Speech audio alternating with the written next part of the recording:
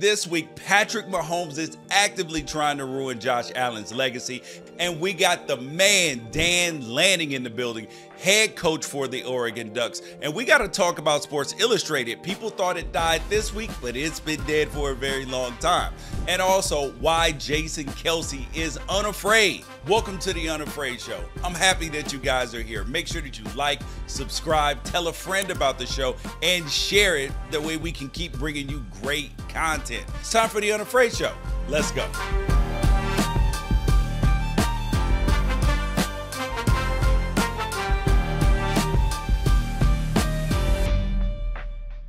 After the Bills' 3-point loss to the Chiefs, are you starting to feel sorry for Josh Allen? Because you can't feel sorry for a $300 million man for stuff that happens on the field, right? And I'll get back to that in a second, because it was a great week of football with the divisional round of the playoffs, giving us an NFC Championship matchup of the Detroit Lions at San Francisco.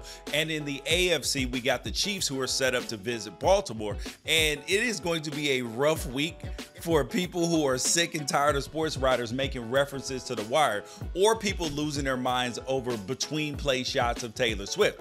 And side note, why are people so mad about the camera cutting toward the biggest pop star in the world, but y'all ain't mad about Fox or CBS or Peacock showing Jerry Jones 800 times a game? Now you need to tap into the Unafraid Show, because I've already made videos about the rise of the Lions, Lamar Jackson's 10-month path from trade demand to MVP, and why the Brock Purdy hype is driving me insane, and I'll link all those videos in the comments. But today, we need to talk about Patrick Mahomes and the number that he's doing on Josh Allen's career, because this is 3 of the last 4 years that Josh Allen has seen his postseason come to an end at the hands of Patrick Mahomes. Unfortunately for Allen, this has become the foundation of his legacy so far, because people have officially stopped caring about the fact that he has won a playoff game for 4 years in a row.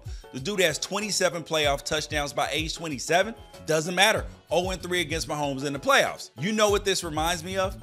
Did you know that there's an 11-time NBA All-Star, 2-time MVP with career averages of 26 points and 16 rebounds a game that nobody talks about? And the reason why nobody talks about him is because Bill Russell knocked him out of the playoffs 3 times, and Wilt Chamberlain got him once too. If you don't know who it is by now, maybe you don't know basketball like that, or maybe you are a student of history, but history is written by the victors. And it's trivia time here, because if you do know who I'm talking about, drop the name in the comments. But back to my point though. The narrative about Josh Allen's career, it's at risk of being swallowed up by the same unfortunate monster that ate up career narratives of so many others. Bringing a great hand to the table, you got 4 of a kind with aces, but the other dude's got a royal flush.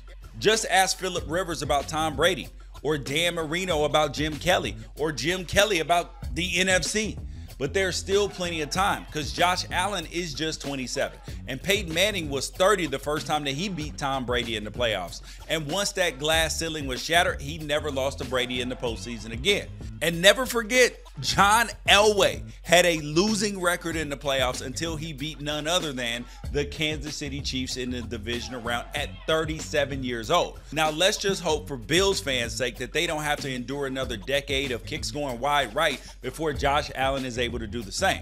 But let's get back to Patrick Mahomes. 6 years as a starter, 6 AFC championship games, a 13-3 record with 38 touchdowns to only 7 interceptions, and the dude is 6th all-time in playoff wins. And if he wins the Super Bowl this year, he will be 2nd, and it's only 6 years starting. At this point, you have to wonder if Andy Reid would have put Mahomes in the game as a rookie when Alex Smith's 21-3 halftime lead over Marcus Mariota and the Titans started to slip away.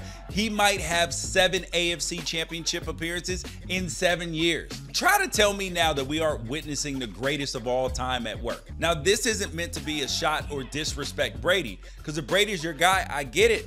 Nobody's won more. 35 playoff wins, 7 Super Bowls. That's absolutely insane.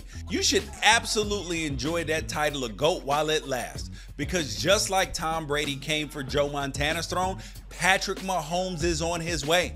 But unlike Montana versus Brady, where there wasn't a noticeable skill difference, you'd have to be insane to deny the fact that Patrick Mahomes is a better athlete with a better arm. And the thing that Brady fans will always come back to is that Brady, they beat Mahomes twice in the playoffs. Dude, Mahomes was in the beginning of his career. And you're going to absolutely need to cling to that if Mahomes finds a way to win his third Super Bowl at age 28 with objectively his worst supporting cast and running through MVP Lamar Jackson on the road along the way. Because Mahomes already publicly stated that Tom Brady set the model for his personal aspirations by playing at a high level until he's 45 years old. Do I think that type of longevity is possible? I don't know. But even if Patrick Mahomes only plays half as long as Brady's career was as a starter, he's still on pace to be top 12 all time in passing yards and touchdowns. Imagine what the stats and records will look like if he's able to double the career length like Tom Terrific did and make it until the year 2040. Because records are made to be broken and bars are set so high that those with the will, imagination, and the right support system can try to clear them. Now, don't make the mistake that people in the generation before me made, dismissing Michael Jordan in the early 90s because Magic Johnson spent the 80s collecting rings. Everybody should just enjoy the greatness while it's right in front of them.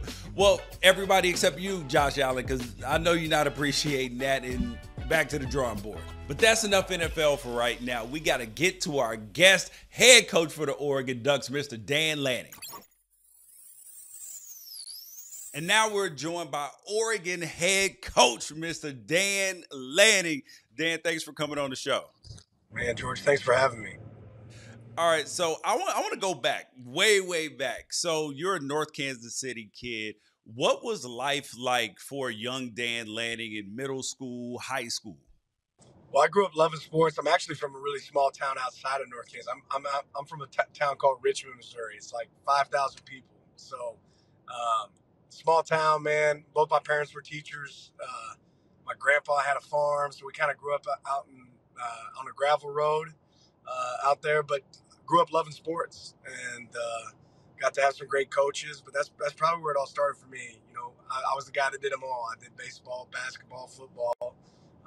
And was lucky to be in a place that was a great place to grow up. Now I want to fast forward to 2011. You are a high school coach and you decide you got a wife, you got a kid, she's pregnant, and you decide to make a 13-hour drive to Pittsburgh on a leap of faith. What was going on with that 13-hour drive when you were trying to get a job?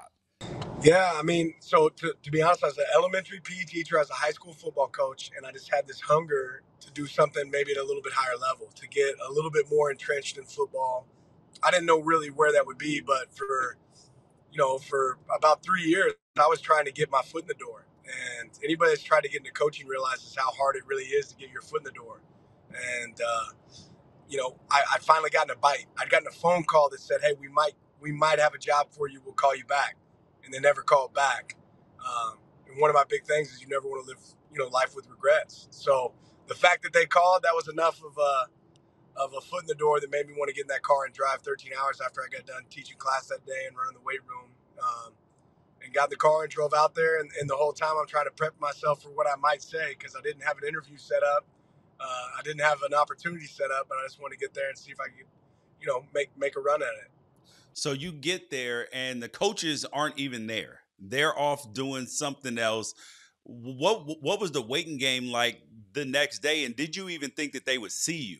So I get right before I get to the facility, I pull over to a gas station. I put a suit on. It's early in the morning because I drove through the night. So I'm waiting in the lobby. It's like 6 a.m., 7 a.m. I don't know how I got in the door, honestly.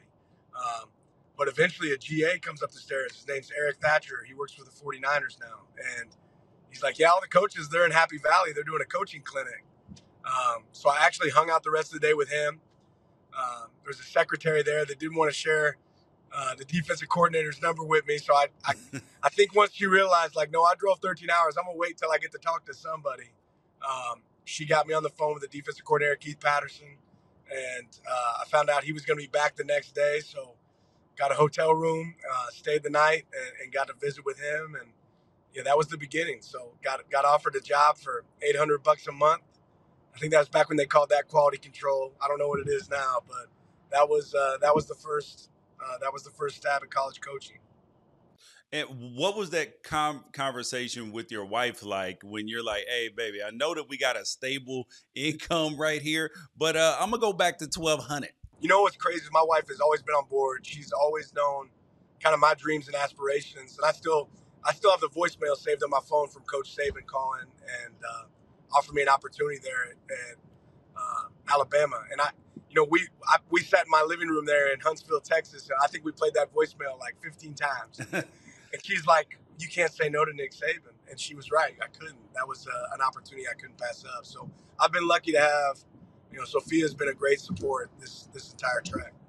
Obviously your name has been mentioned with all sorts of coaching jobs, Texas A&M, Alabama. What has made you want to stay in Eugene, knowing that in the coaching world and out in the world, people are like Alabama, Georgia, and Texas, and that these are the places that you're supposed to want to be at?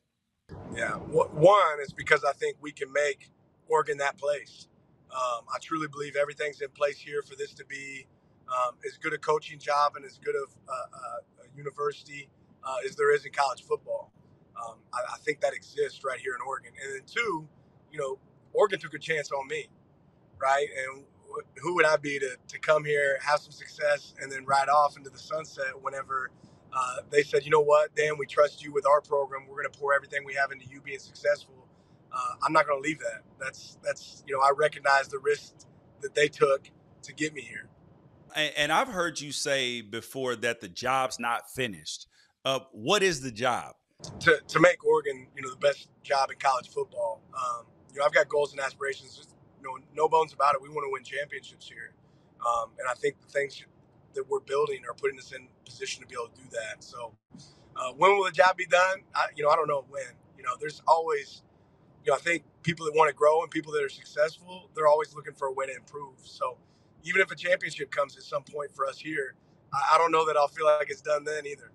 It's if you can make it better, there's an opportunity to continue to improve. Well, that's good news. As a football coach, you have to compete. You got to compete for recruits. You got to compete for wins. You got to compete to keep your staff. And you had to watch your wife compete in what was her biggest battle, which was a cancer battle. What did you learn from watching her fight that fight? Well, probably the first thing I learned was football's not that important. And that was a good reset that I needed in my life. At this point, I've been chasing a lot of opportunities. I've been, ambitious. And, whenever you find out your wife's sick, the only thing you're worried about is her being healthy and your three boys having a mom. And that was a really good reset for me. You learn how many people care about you and care about you more than just as a football coach, too. I had a great group that supported me, during that time, supported our family during that time. But when you're sitting in the hospital and your wife's getting chemotherapy on Valentine's Day, that puts things in perspective for you. And it's something that I hope nobody ever gets to experience. But I'll say this, like through that adversity, it made our family stronger. And you have a tattoo of your wife's face, and it has a bunch of little itty bitty tattoos of all your stops. It's got Alabama, it's got Georgia, it's got Oregon, and everybody in between. What was the impetus for that tattoo? I always joke around my wife. I was like, I like gals that have tats, but I know Sophia's never going to have one. I said, how about I get a tattoo? And it was kind of a surprise to her. I came home that day with it, and she's like, "I can't believe you did this." But our journey, that's like it's our story. That's part of what's made this adventure so fun for us. So I just want to get something that maybe kind of symbolized, where we've been, what we've experienced to get here, and that journey's not over with. But that was kind of the inspiration for that. So we don't see the tattoo when you're in your coaching gear and all of that. Where is the tattoo? Yeah, I was hoping nobody would ever see that tattoo, but somehow it hit the light of day and it became everybody else's tattoo. So I got it on my side. I'll tell you this. The tattoo artist asked me before I got it. He was like, "Do you want to get this numbing cream?" And I'm like, "No, man, I'm good." About halfway through, I'm like, "I'm an idiot. I should have give me whatever you got," because I was about to walk out of there with a side piece about half of my wife's body on there. I was almost done. It hurt. Hey, that's funny because my son who's 17, he just dropped him off at college, and he's like, Dad, I want to get a tattoo. He wants to get it on his side too. He wants to get a whole Bible verse. Let me Everything. talk I to was him like, first. yeah, better get that number cream. Fast forward, you are at the national championship, hanging out in the suite with Michael Jordan, Jeter, Travis Scott, everybody else. What was that like? Yeah, it's those moments you got to pinch yourself and say, how the heck did I end up here? Like, I hope they don't realize I'm in this room. I'm not the guy that's supposed to be in this room. But it's part of what Oregon, that's part of what opportunities that Oregon can provide, not just, me as a coach, but our players that come here. I think you start to realize the doors that Oregon opens up, for people, and the opportunity to work around great people that I've been around has created a lot of success and opportunity for me. So when you can maximize those opportunities, it's amazing what God will put in front of your life. Was there a moment or something that happened when you guys were at the suite that you can share with us that you remember? There's a lot that I remember that suite. I'll tell this. I was visiting with Michael about a recruit that we're trying to get, trying to sign it as a D lineman from his neck of the woods. And he's like, come on, man, you got to let me have one of them come, North Carolina. It's like, sorry, not this one. So it's fun being around those guys. You hang on to every word, right? When you hear people like MJ speak or Jeter speak, it's a pretty unique opportunity, to say the least. I like that. Hey man, it must be nice on the first name basis with Mike. Oh man, it's just MJ. It's just MJ. I don't know about that. It ain't quite like that. What advice would you give to a the younger Dan Lanning, or the 15-year-old, the 21-year-old that's saying, I want that life? Just keep chasing your dream. Make sure you're doing something that you're passionate about. I think it's harder and harder for younger kids and younger people in the world, because you get so much of your the way you feel about yourself internally from outside noise, and ignoring that outside noise. I think it's louder than it's ever been. If you're doing something right, you're going to have haters. That's the reality. And ignore that, keep your head down, and focus on the main goal. That's what I would tell myself. So I heard about something, and I know that you're big on loyalty. And I heard about this group chat that you've had with your friends that you've had for a very long time, and that you are actually the one that plans your you guys' trip every single year. You did some digging, man. I'm impressed. Yeah, we got a crew. We go and somewhere different every year. It's a lot of fun to stay connected. My friends are my friends. They'll always be my friends. And we got a group that's really, really tight, really, really close. We got a buddy this year that, is in our group that's getting married in Miami. So the trip this year is going to be down in Miami. So pray for me. And I know that you love movies too. What are your favorite movies? Top 5 movies for me: Road to Perdition, Departed, Seven, Last of the Mohicans. Oh, Mystic River. That's another top 5. So they're all kind of depressing drama movies. Like, some people give me a hard time. I don't have like Wedding Crashers in there. I love that movie, but that's not my top 5. It's got to be artistic, man. It's got to have the story behind it. She's stage 5 clinger. I love Wedding Crashers. And you guys, he's head coach of the Oregon Ducks, Dan Lanning. And we'll have him back in just a minute for Wrighster or Wrong. But first, we got to take a lunch break. So I decided to take the kids to where? Where are we going? Fresh and Meaty Burgers. Let's see what these burgers talking about. The Mick is right here and he's not letting me go. McDonald's where you can go here? Roman, are you excited? Yeah, I'm gonna get a McDonald's. Roman, which burger do you want? This one. Yeah? Yeah. So here's what the burger comes with. Standard options, the relish joint, tomatoes. I'm getting all this except for the relish, and then we got, options too, the chili peppers. So my pops used to tell me about this place, about Fresh and Meaty Burgers. So I'm actually juiced because we're gonna see if pops know what he's talking about. Yeah, you feel me? Let's start with the what? Oh Lord, did you just spill the ketchup? Come on, bro. Oh, okay, we gotta wait. So now let's try this again with the fry. You want the ketchup? How is it? It's good. It could be a little crispier, but How is are they real fries or are they the frozen fries? no, they're real. Okay, so here's how the fries look. Nice seasoning on them. Got a little crisp on. Seasoning nice on them. Got a little peppery joint on it too. I like them. Teeny tiny bit crispier, but they've been in the bags just for a second. So wrap that joint up in the foil. Look, because food gotta look good too. Okay.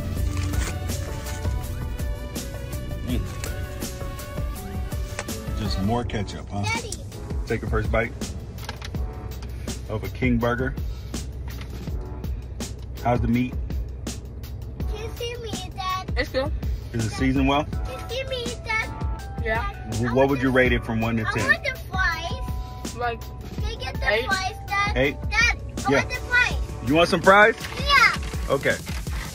Now, I'm gonna get this. Mine obviously has more accoutrements on it. So let's see what he's talking about. I need to get the fries.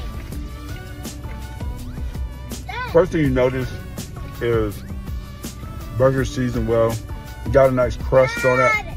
Hold on, woman. I'm getting you some fries. Dad, Yes. I want the fries. Okay. Got a good crust on it. And I can put it in a little a bit. good amount of mayo, mustard on it, which I like. Do wish it had just a little more lettuce and tomato, because I like that hot and cold on like a traditional burger. That's just me, but it's good. Yeah, solid. I'm gonna give this fresh and meaty burger, give it a 8.2.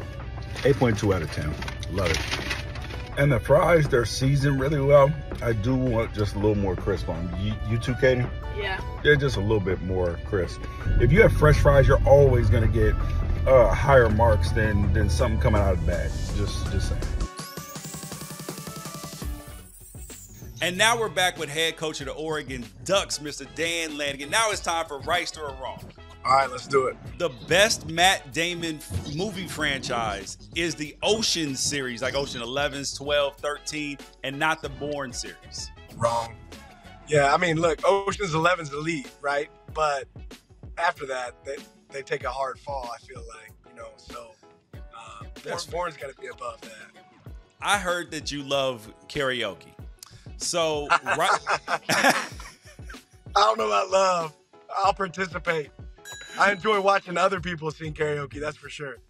Okay, so Wrighster or Wrong, Dan Lanning's go-to karaoke song is "Don't Stop Believing." Wrong. Clarence Carter, man. That's the go-to. See, you surprising with the movies and everything else. Wrighster or Wrong, Dan Lanning knows how to cook a good steak. Wrighster. Yeah, I can cook a steak. I think I got some flack about how I was doing my steak the other day when I did an Instagram video. They don't realize I was just setting the steak down in the pan. Like, you sear it over here. There was a resting pan. I normally would do it outside. It was a chilly day in Eugene. I love doing it on the grill. I love doing it outside on the grill. But I can cook a steak. The problem is I like my steak like rare or medium rare, and everybody else in the family is more of a medium. So yeah, you got to take it another notch up for everybody else. All right, now for the competition part of the question.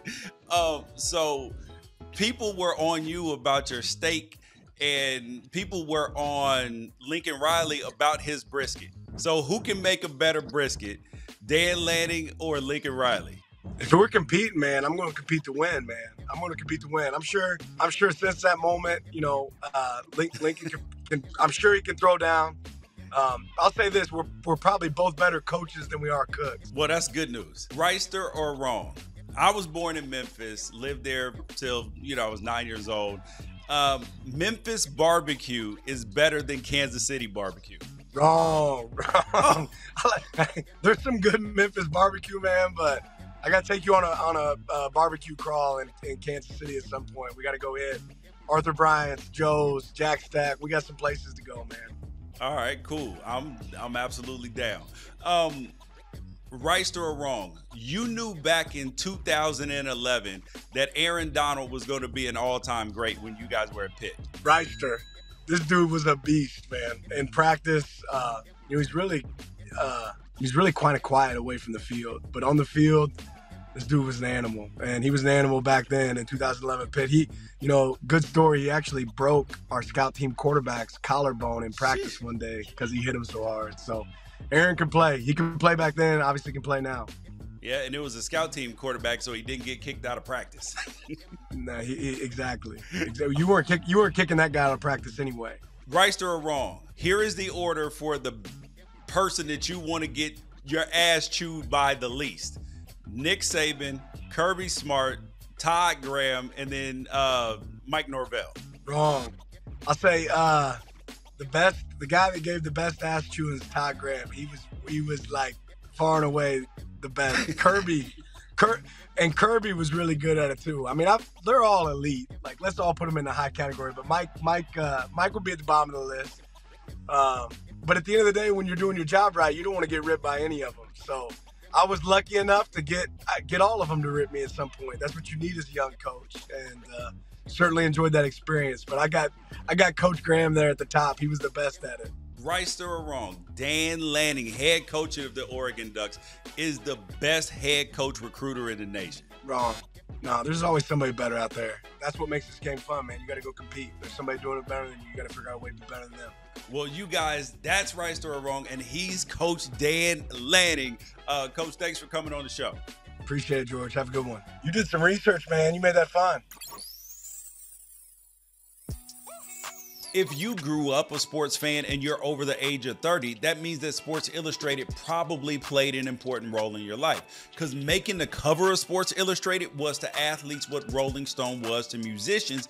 It was like the holy grail. And a Sports Illustrated cover carried with it both a tremendous honor and a massive pressure to live up to your billing as a current or future star. And this week, with the news that Sports Illustrated was in the process of laying off its entire staff, a flood of people's favorite covers graced social media. Because 10 or 15 years ago, it would have been hard to imagine a world where Sports Illustrated was going out of business like Blockbuster, Toys R Us, Radio Shack, when sports have never been more popular. I still remember the heartbreak of the July 26, 2004 cover showing the breakup of Kobe and Shaq, even though I was happy that they chose Kobe. And one of my all-time favorite covers, I didn't know it at the time, but I realized it when I got in the league, was May 11th, 98, showing the Chicago Bulls gambling with Michael Jordan on the team plane, because I remember doing that when I got in the league and it just felt nostalgic. Let me know which SI cover means the most to you in the comments.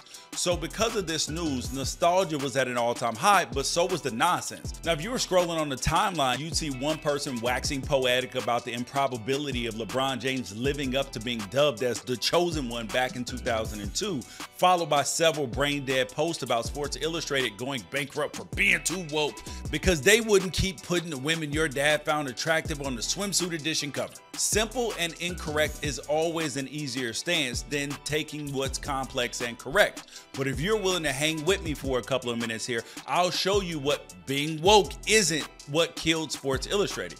Primarily because you can't kill something that's already been dead for 9 years. What made Sports Illustrated great was the pictures. And before somebody clips this post and posts it with the caption, "George, you can't read," bruh.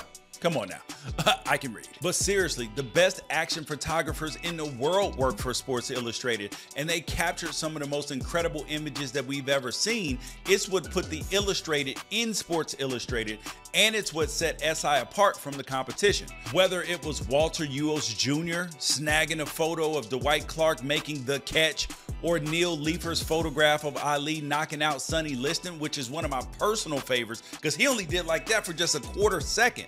Or the time Leifer put a camera in the rafters to capture Ali's knockout of Cleveland Williams, the magazine set the standard in photography for 60 years. But in 2015, Sports Illustrated gave in to the times and let its last 6 staff photographers go. And from then on, SI used freelancers and pulled still shots from the HD video streams. And I'm not disparaging the talent of freelance photographers, but it would be a lot like your favorite band firing its lead singer, still going on tour and just using the best local karaoke singer in each town.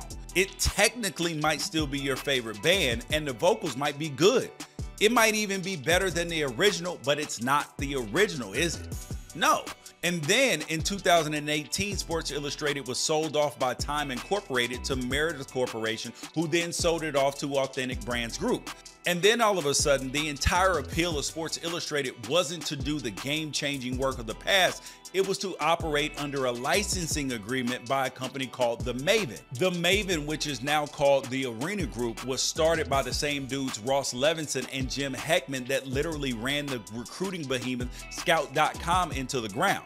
That is until the good and decent people at CBS 24/7 swooped in to rescue them from bankruptcy for pennies on the dollar. So for the last few years, the Arena Group has paid Authentic Brands a licensing agreement to publish online articles under the Sports Illustrated name.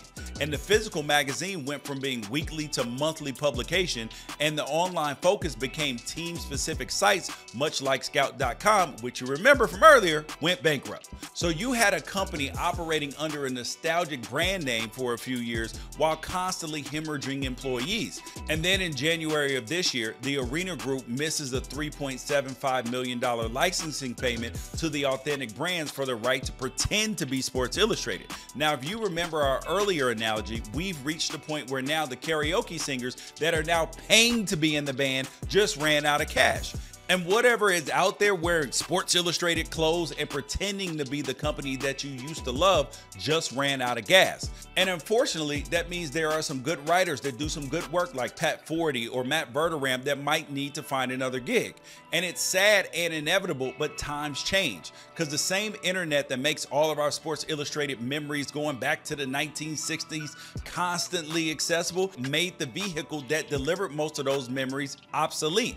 The way we consume content has changed. I mean, that's why you're here on YouTube or social media watching me here instead of on terrestrial television, and I'm grateful to have your time and energy. But as hard as it is to imagine, one day YouTube might be on the chopping block as well if they don't adapt.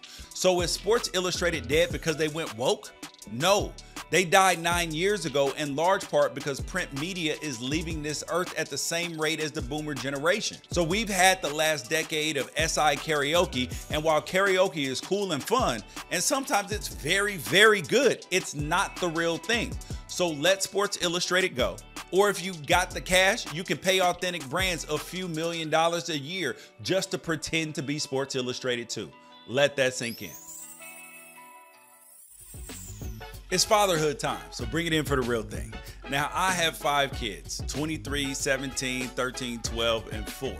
So I have all sorts of things come up, but this one is specifically about the 17 and the 23-year-old because they have had some car issues, and these are things that if you are a parent, you're gonna wanna send to your kid because you're gonna be like, see, look, I'm not the only one. And or if you are falling in that demo, then this is for you. Number 1, check your tires regularly, at least every couple weeks. Take a quarter down into the little groove of the tire, see if it's about halfway up. If it is, you're good. If not, then you need to start to think about when you're gonna get some new tires or preparing for it over the next couple weeks or months or however much time that you really have. And also look on the inside of the tire, because if you probably haven't had an alignment or had your tires rotated recently, so they're probably not wearing evenly, and you can get them balding on the inside while it's still looking good on the outside, and you're primed for a blowout and a potential accident. Do not let this happen. I've seen it with my kids already. Number 2, oil changes and scheduled maintenance. If you have a new car or you have a warranty policy, make sure that you are doing that. Your scheduled maintenance where there's changing all the fluids and checking everything that's covered in your warranty. But if not, just make sure that you are getting your oil changes, for the love of God. Please. So then the question is, how do you know? How do I know if I need an oil change? Look in your car's manual or hit on YouTube. I have a 2021 Acura Legend, or I have a 2023 Ford Focus, whatever it is. How long do I need to go between oil changes? And they will tell you. It could be 5,000 miles, 10,000 miles, 20, depending on the type of car that you have, but get them done. Because you don't want your engine locking up, you pulling over the side of the road, black smoke going up. That's a $4,000 to $5,000 problem that could have been avoided by a $40, $50 oil change. Number 3, if you get a parking ticket, or especially if you were in college, listen, those parking tickets are going to catch up with you. You can't run away with them. You are not going to be able to get your diploma. You're not going to be able to register for classes, any of that. And if you aren't in school, your registration or your license is going to get held up because you didn't pay your parking tickets or your speeding tickets or traffic infractions. Take care of them on the front end, because what's a $150 ticket on the front end will turn into a $600-700 ticket when it goes to collections. You know how I know? Because I had it happen when I was playing in the NFL like a young dummy. Number 4, your windshield wipers. If you live in a place where the seasons change regularly, where it gets super hot one part of the year, super cold, your windshield wipers are not going to last an entire year. They're only going to last about half of a year. And you need to prepare for that before it rains, because windshield wipers aren't that expensive. Just make sure that you change them, because you do not want a bad situation on the day that it does pour down and you're driving and you're like, oh my God, I can't see with these windshield wipers.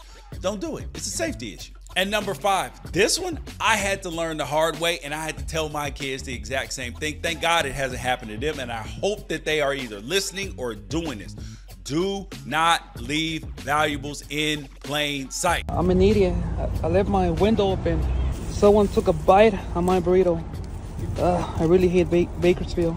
Like, do not leave your car and leave a bag on the front seat, in the back seat, anything. Put it on the floor, put it in the trunk. And yes, I know people are out here in Atlanta, San Francisco, and everywhere else cracking in trunks and cars that are parked, but do not give a window shopper an opportunity where they weren't even trying to window shop. Don't do it. I had this happen to me because my rookie year, Fred Taylor, who's been a guest on the Unafraid Show, gave all the linemen and tight ends, gave us nice Louis duffel bags, the little brown joint. It was my first Louis. I was excited. He gave it to us on Saturday morning. I took it on the trip with us. When we left Saturday afternoon, put my nice new Jordan Concords in there, a toiletry bag, and man, I'm feeling fresh, boy. I'm like, bro, I'm feeling like I got my first Louis. We fly back from the game. And we leave straight from the airport and we go to this club. I left my bag sitting right on the front seat. And you know what? When we came out of the club, window shattered. Everything, bag gone. I learned the hard way so you don't have to. So make sure you send this to your kids, or you don't do these things, kids, please. And now back to ball. Last up on the Unafraid Show, we need to talk about somebody that was truly unafraid to be themselves this week, and that's Mr. Jason Kelce. This dude was at the Bills-Chiefs game in Buffalo, loving and supporting his brother Travis like nobody was watching. And I never thought I would see the day when an NFL center was a media darling, because they don't get press like that. But between the New Heights podcast that Jason hosts with his brother Travis, that's #1 in podcast, his Christmas album, the Amazon documentary that followed him through the last season, and the fact that he somehow beat me out for the 2023 People Magazine Sexiest Man of the Year nomination. The dude is having a pretty good run. And yes, we're talking about Jason, not Travis, Taylor Swift's boyfriend. Now, last week with the Eagles out of the playoffs and Jason Kelce rumored to be done playing football, we got to watch the man cut loose in Buffalo. And I am confident in saying that Jason Kelce isn't the first or even the millionth man in the history of Buffalo, New York to drink out of a bowling ball and then walk around outdoors in nothing but a pair of Russell athletic sweats and some Timberlands tied up real tight. And this dude's a multi-millionaire, but he's definitely got to be the first one to do it while hanging out with Taylor Swift. Side note, I saw the thousands and thousands of you complaining about shots of Taylor Swift after every play of the Chiefs games, but to all of the dads and moms in America curled up on the couch with their daughters last weekend who don't normally watch football, and they were tolerating the game in between watching their kid light up during the shots of Taylor Swift, I see you. But don't let these grouches out there steal your joy. But back to Jason Kelce though. Do you know how good it must have felt for him to just be a fan? To let loose and support his brother like that? Football locker rooms can be like a family. Just ask them kids who were staying at Arizona after Jed Fish left.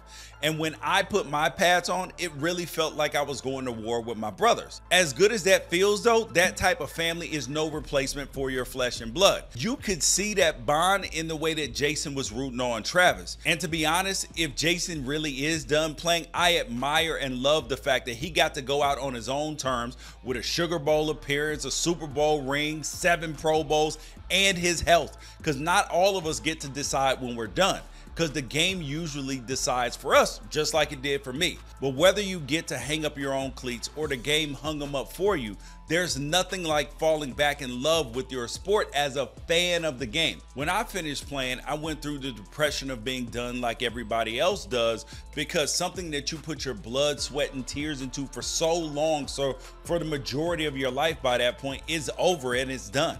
And I couldn't watch the NFL for years because I knew I could still play, but my neck betrayed me. Even though I couldn't watch the league, I still could watch college and high school football because I love football. And now, over a decade later, when I'm out as a dad and I'm watching my kids or my nephew, I'm a fan at that point, and it's a different feeling. Now, there are things that I've loved to see, like getting to watch LeBron James in person, supporting Bryce and Bronny on the basketball court like he was a normal dad. You get to see a different side of him, and no, he wasn't on the sideline crushing beers, shirtless in sweats and Timberlands, at least not yet though. But everybody is different, because something about unconditionally rooting for other people makes your true colors come out. And all the branding and veneer and professionalism, they go out the window. And at the end of the day, you get to be yourself. And I bet Sunday was one of the best days of Jason Kelce's life. And I'm grateful he was unafraid enough to share it with the rest of us. And that's the Unafraid Show. Thank you guys for your time. Make sure that you like, subscribe, get notifications, and tell a friend about the show, because sharing will help us continue to grow, bring you great guests, great segments, and everything in between. And next week, we got Greg McElroy in the building, college football analyst, champion over there at Alabama, Crimson Tide, and we got to get into it. Peace out.